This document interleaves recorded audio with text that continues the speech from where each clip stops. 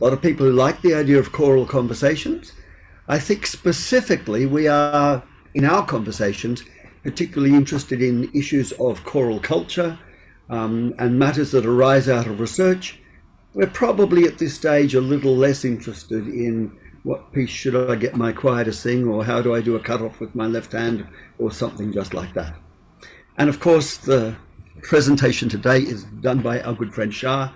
If you don't know Shah, I'm sure you can go and check his biography in many different places. I've known him for many, many years, from the days when he was a student at the University of Queensland.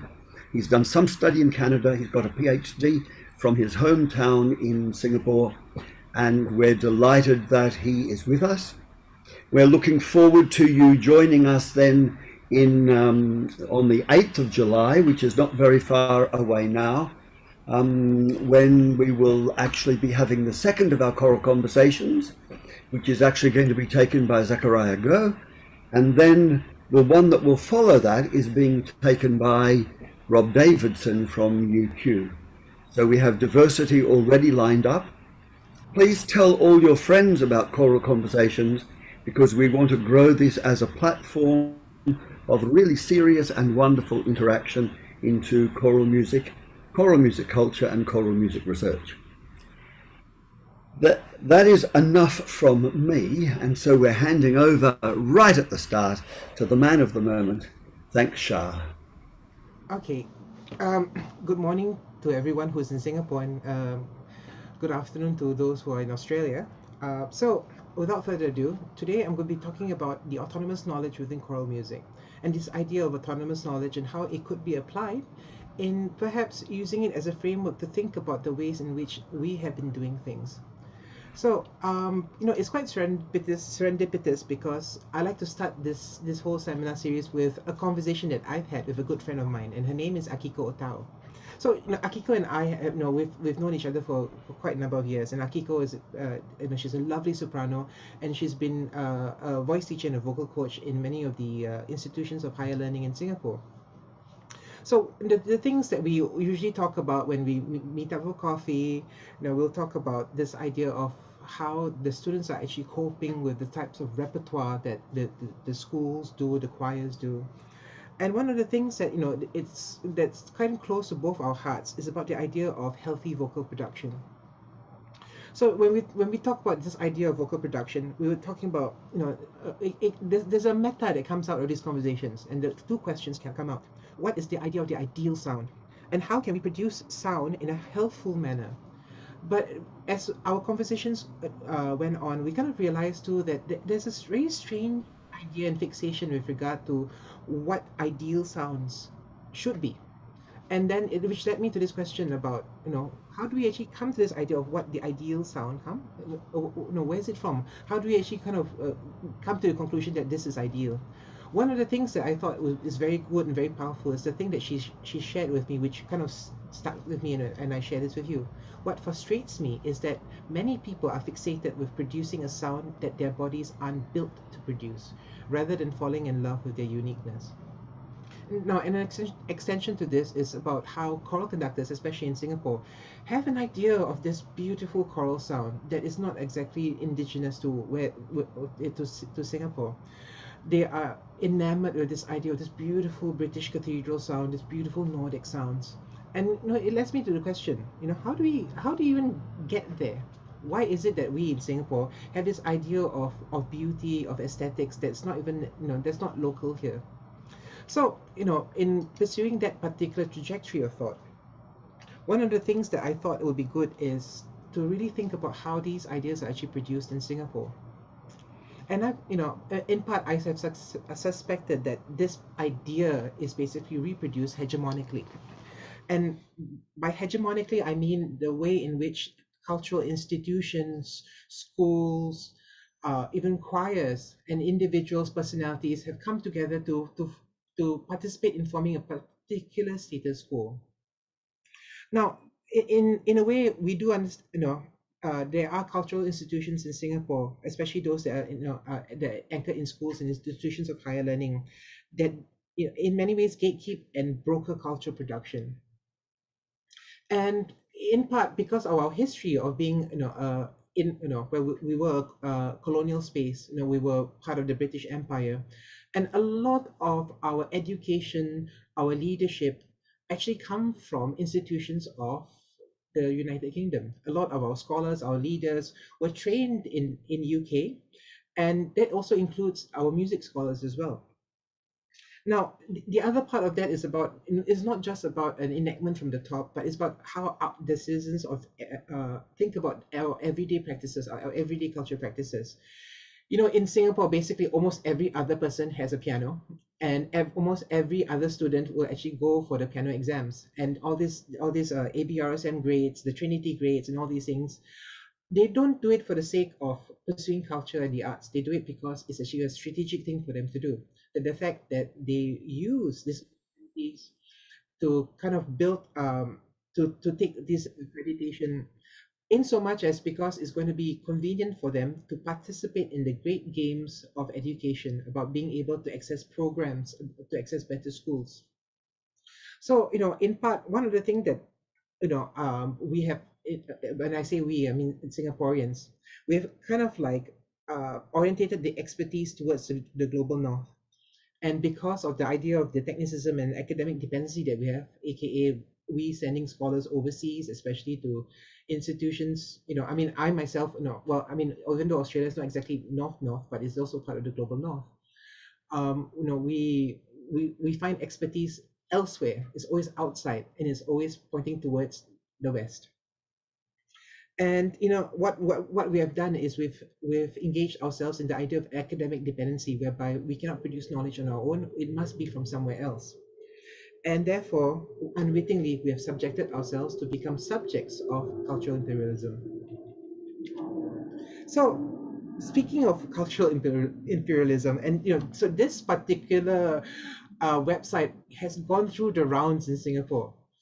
10 best choirs in the world. Now, if you know Singaporeans, or if you like to know about Singapore, we are very competitive, very, very, very competitive, and the idea of being the best, kind of burns us.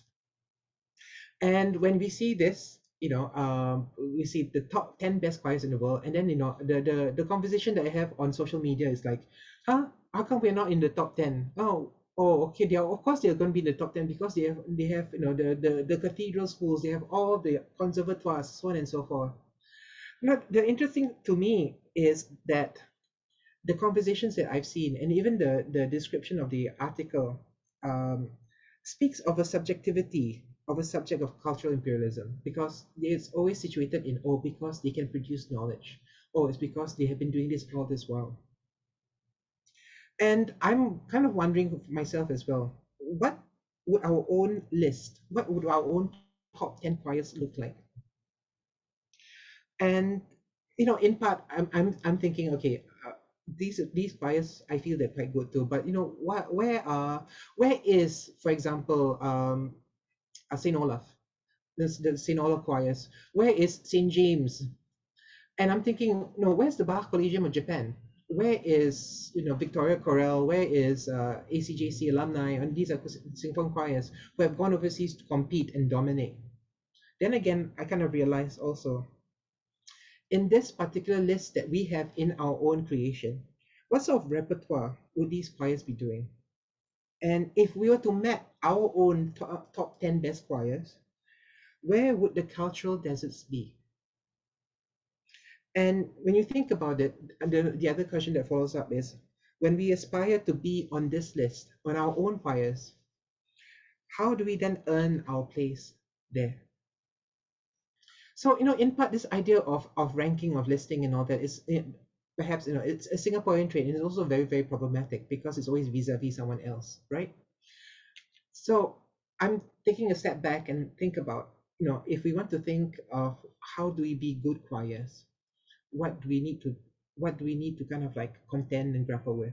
So we work on two definitions. One is the idea of authenticity, the authenticity or fidelity to the music that we do, which in the case of Robinson mentions that is being true or close to the original source.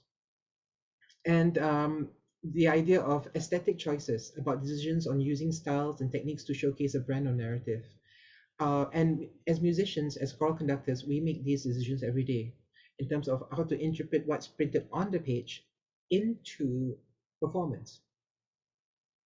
Now, when we kind of take a look at this in the idea of building authenticity, it's often construed in idea of very specific Western repertoire. A lot of the repertoire that many choirs are kind of frightened to do are, and this particular euphemism is actually kind of like out of phase too, which is the idea of world musics. And a lot of the choirs don't want to do world musics.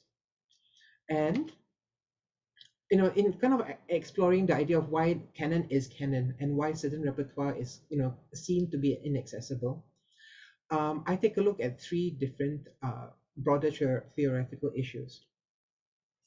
Now, the first theoretical issue is about the idea of perceptions, access, and inequality, and I refer to the works of Anne Swidler. And Swidler talks about this idea of embracing genres that are no longer rooted in the idea of class differences or ethnic differences. She used this whole concept of hip hop to say that at one point of time, hip hop was the genre of the urban poor in North America, and then suddenly the bourgeoisie, the rich, it came in and adopted it, and they pumped money into it. They made it into an industry, and then it became a multi-million dollar sort of modus that moved so far away from where it originally was. And conversely, when we think about this idea of how, in essence, hip hop that used to be symbolic of the urban poor became a mainstream genre in itself, it kind of like puts the challenge towards choral music too. How is it that it, we how can we make certain repertoires a little more accessible? And the idea of accessibility comes to the idea of having more capital, more access, more resources. That the fact that if and we take things for granted as well. The fact that the access to publishers, access to the music, access to composers, and this is actually predicated on positions of privilege as well. The more choirs with better resources will actually have better connections to all this sort of musics. Now, in essence, to what the danger of this is what Swidler has said, that when we take something away, when we adapt it to our own too, it kind of loses also its the idea of its original authenticity.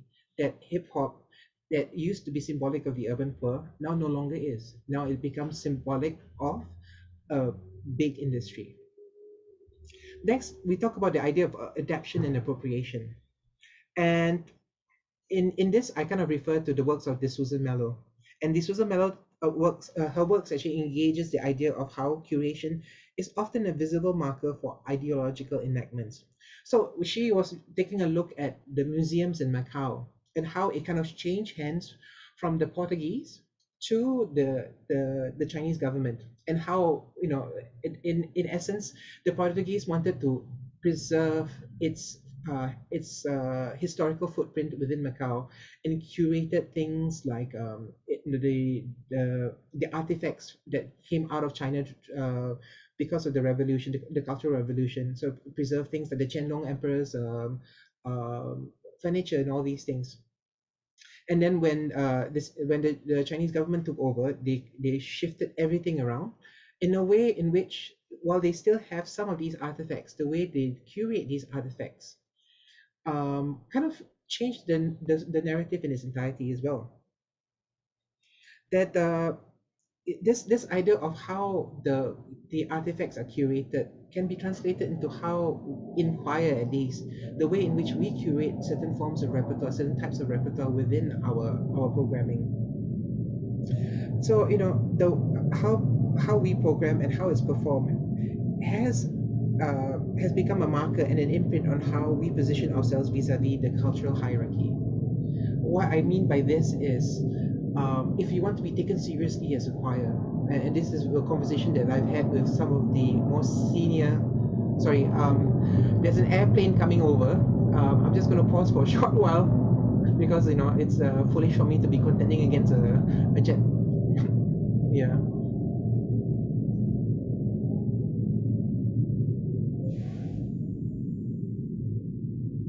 Okay, so I'm just going to continue.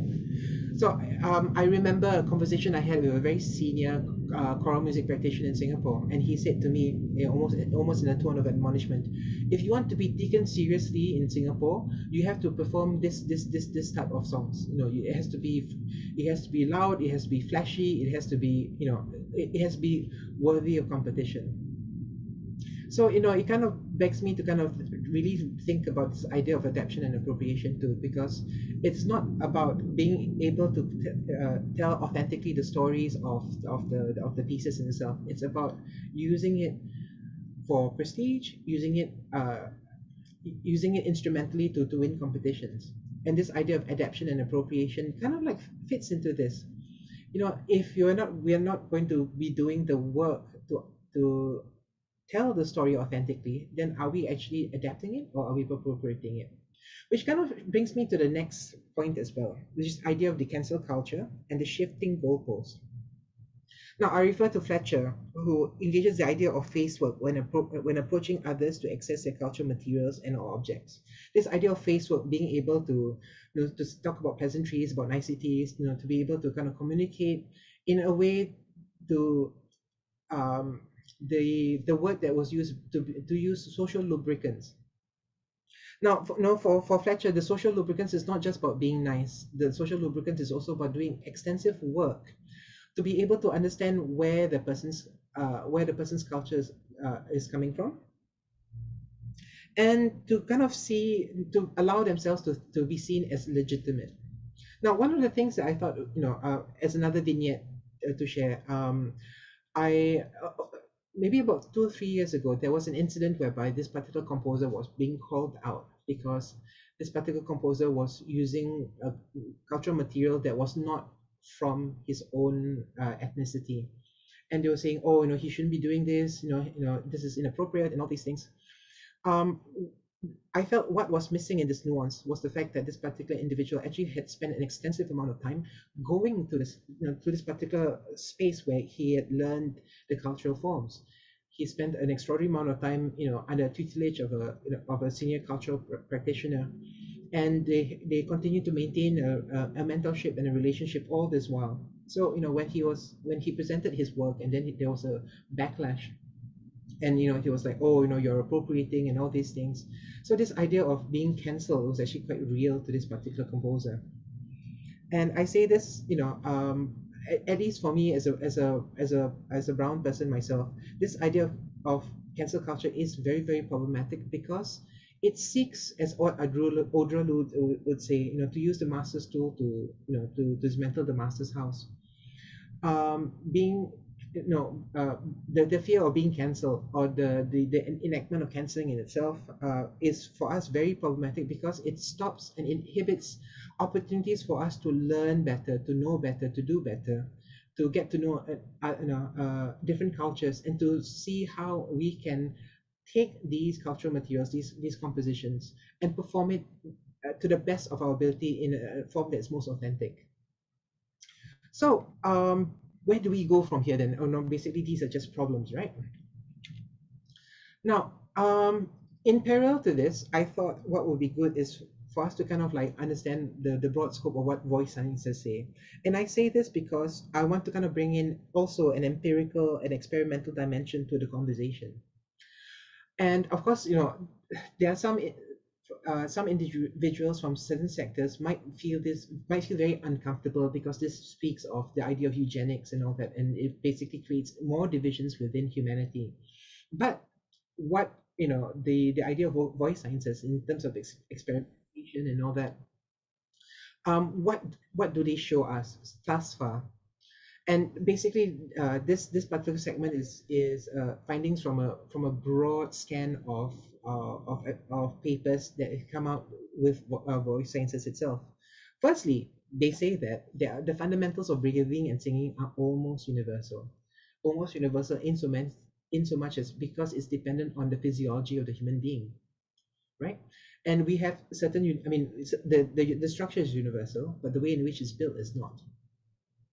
And this also applies to across genres as well, genres and genuses, in so much as if you talk about the idea of, like, for example, tuvan throat singing versus, singing gospel versus singing in a choir versus singing jazz and all that, certain breathing and fundamentals of singing techniques are universal, but certain genres actually have other higher level techniques that is specific to the genre in itself. Next, and most importantly, is the physiological differences that we were trying to account for are as follows. The fact that a constant musculature development or underdevelopment due to language acculturation and singing approaches, which means if you grow up speaking a certain language and all that, there certain muscular systems are actually very well developed, and other muscular systems are not so. Uh,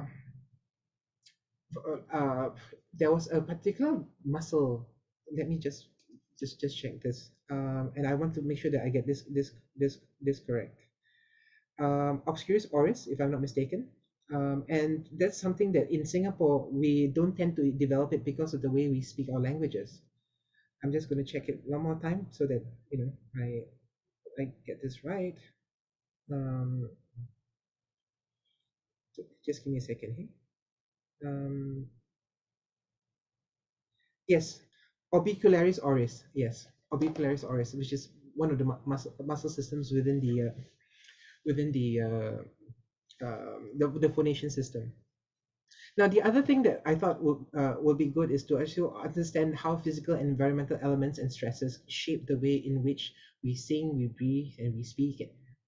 So the idea of humidity, temperature, and all that. So we have, like, the studies by Sundarajan and you as well. They talk about how humidity actually affects the way we phonate, affects the way we actually align our formants, so to speak. So what, in a way, the be all end all of this particular thing is, if we want to be able to kind of create certain sounds and all that, we may not be able to replicate the exact techniques that these individuals from different spaces will have. We need to find techniques that will work for us because of our structure, the physiological limitations. So, but moving forward, do we really want to just replicate for the sake of replication, right? So, in a way, I would offer an alternative paradigm twist to think about authenticity and approaches for repertoire. First of all, is to talk about the idea of interculturalism, a multimodal synthesis using cultural artifacts and materials from different sources to create a dynamic product, and the idea of autonomous knowledge, which is an orientation of localized or indigenous epistemic production. What I mean by this is also about um, the we in at least vis-a-vis the idea of voice sciences, that the fact that we need to know what the human body is capable of doing from where we are, how it's able to produce sounds that are helpful and all that. This idea of looking and producing knowledge from within, as opposed to taking a template from outside, saying, oh, the voice teachers say this, blah blah blah, and all that. This is the bel canto style, so on and so forth. It is not just a mimesis or a mimicry of the techniques itself, but we need to kind of move forward to see how this can be applied. Now, the work of, just to wax lyrical a bit more, this idea of autonomous knowledge. This idea first kind of mooted out not from the works of Hussein Alatas, who's actually a quite prominent scholar of post-colonial studies, but it came outside, as in the next generation, or his students and his grand students, to talk about the idea of being able to produce knowledge from without the hallowed halls of epistemic production. And we say this also because when we take a look at canonic works, in part, I'm just going to share this. There's a course that I'm teaching about the idea of transformation of work, and when I inherited it, I looked at the course structure, and there were basically the works of four prominent theorists: Aristotle, John Locke, Karl Marx, and Emile Durkheim. And my first question is, okay, that's well and good, but where are the brown scholars? Where are the contemporary scholars? Where are the indigenous and local scholars? And for us to be able to kind of stop and think, and to kind of reorientate this and say, hey, okay, there's an absence here. There's a, and I won't say it's a silence, but because in a sense whereby, at least in this case, the person who knows or who created the work perhaps weren't aware of the existing scholarship and all that. So, and I'm quite happy to actually have an extended conversation about the idea of autonomous knowledge. It is not a way to demonize what is, what is already currently canon, but for us to kind of stop and be critical about what's there and how we can include indigenous knowledge, localized knowledge, to actually enhance our understanding of the world that we see in, especially because the indigenous and localized knowledge is contextualized in the space of which we exist. So when we talk about syntax and strategies of action, um, first of all, this is kind of my favorite conversation piece, understanding syncreticity. I'm sure if you are a choral music enthusiast or a scholar, you have heard about the great Latin divide. Because if you have a piece, and then if you sing it in Germany, in Austria, and you sing it in the UK, and you sing it in Rome, and you sing it in Spain, chances are the word magna is going to be sounding very, very different, right? And then there'll be this whole debate of, no, you should pronounce it this way because the person was German, or the composer was German, and oh, we should pronounce it this way, and so on and so forth. This idea of syncreticity kind of, it's beautifully encapsulated in this particular conversation piece, because a lot of the vowel about the vowel shift and the constant shift is also predicated on the fact that these individual spaces have practiced the ethno-religious um, cultural forms, for extended period of time, and the fact that they do it because that it is authentic to themselves is something that we should take credence in. So an extension to that is, are we going to be able to really uh, adopt mimesis to be able to perform a piece in its very specific, authentic form? That's going to be quite difficult as well. To understand the idea of syncreticity is also to understand the limitations of what we can do in terms of following the forms, and what we have been doing, which is singing in a very specific style, being able to speak in a very specific style and all that. And again, I mean, this is not meant to be prescriptive, and it's meant to be, in a sense, syncreticity is a continuum. The next thing that I wanted to talk about is the idea of the social map of representation. And it kind of echoes back to the thing that I've asked.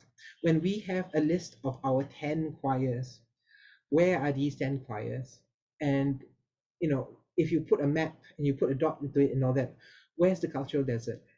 And one of the things that we need to do as choral music practitioners is to kind of understand that there's a plurality now, that choral music is not just solely, it's not the classical West that actually has choral music. Choral music has actually a vast expanse, and it has gone through all sorts of shapes, all sorts of forms, and towards all sorts of peoples as well. I mean, when we think about, like, for example, Hanak Pachap, this the music from the New World, and the fact that the Hanak Pachap was actually kind of performed and written in a way which in many ways kind of echoed the idea of what indigenous music was at that point of time. And we have amazing repertoire and amazing music coming out from many parts of the world. The African music is the music from South Africa, from Lesotho, from all these other spaces. Music from Indonesia, from the Philippines, and each of these spaces actually have very long traditions of choral music. What was stopping us from actually accessing the music? What was stopping us from actually kind of performing it? In part, we had an excuse whereby, oh, we didn't have internet at that point of time, or we didn't have access to publishers. Now, a lot of publishing companies are actually kind of doing the work for us in reaching out, in getting, and getting a collection of all these world musics. Earth Song has been leading that for the longest time, but now there are more new, younger publishing spaces. And we should also think about very carefully about how we can kind of engage that, and kind of build a wide repertoire of music to offer to our audiences. Next, I want to talk about the idea of the rhizomatic relationships between the composer, the pieces, and performers. And this is ideas actually coming from from a almost a post-colonial, not post, a postmodern deconstructionist, the Russian deconstructionist. The fact that the composer, the piece, and the performers, they exist in different spaces. That the fact that when writes a piece, and we try to understand what was the motivations of the composer and all that. And the piece, itself has its own life world. I mean, to bring back to the example of having an Ave Verum written by Mozart, for example, and then brought to England to be performed at a wedding. And and it's in a way what we will want to have is this beautiful English sound that may not necessarily be German. But and the idea of that also, that should be fine too. The idea of rhizomatic relationships is that it is not hierarchical in nature, that the fact that sometimes certain aspects take precedence over others. The other good example I love to talk about in the idea of rhizomatic relationships and between composer pieces and performers is Allegri's Miserere. And that there have been a lot of like scholarly work that talks about this, how the falso bodon may actually be exaggerated and it shouldn't be high C and all that. And in some ways I appreciate the scholarly work that's been done to that, but on a deep personal level, I love that high C. And for me to have an opportunity to perform it, I would rather perform the piece that has the high C, and rather than the piece that is meant to be more authentic. And to me, I make that choice simply because my relationship as a performer to the piece is the high C has beautiful connotation and meaning towards the epitome of what I feel is beauty, right? Next and not least is the idea of scaffolding audiences' experiences. And to me, this is also very, very important too, because we don't seek to perform choral music for the sake of just performing choral music. The performance itself have different functions within society. I mean, for some of us perform, for church services. Some of us perform in concert halls. Some of us perform to a group of patients with dementia, and all that. This idea, which is kind of articulated by people like Tia Denora, about how the functionality of music is predicated on who receives the music, right? And in part, we should use this opportunity, not just performance for the sake of performance, but performance to also to educate, to enthuse, to enlighten. I'm not, this is it sounds almost a bit like F.R. Leavis in how culture is a civilizing force and all that. But to me, choral music, because it sits in a whole tapestry of different cultures and different forms, it allows us to kind of present snippets of the world to the audiences. So, in part, these syntax and strategies are not meant to be prescriptive. It's meant, as a way for us to really rethink about how these, the ways in which we make meaning and we make decisions out of choosing repertoire, choosing the performance, choosing how to engage the audiences. In part, we need to do the work, as I've mentioned earlier, to be able to expand understanding, not just for ourselves, but for the audiences as well. So, I would like to end off with this. There are no rules or prescribed guidebooks, and this is in part in the philosophy of the autonomous knowledge. That there shouldn't be we shouldn't be so beholden to a canon whereby it is disjunct from reality. But we need to see it as a journey for consensus and deeper understanding of what our shared relationship to music and to one another is all about. With that, I end my presentation. Thank you. But ahead of that, I'm actually going to suggest to thank Shah again. Thank you all for being participants. And please, we look forward to you registering for July the 8th. It is a Friday. You will find that our choral conversations are either on a Tuesday or a Friday, as what suits the presenter. And the presenter is Zachariah Go, who you've actually seen and heard speak in the session today. And we look forward to registering and seeing you there.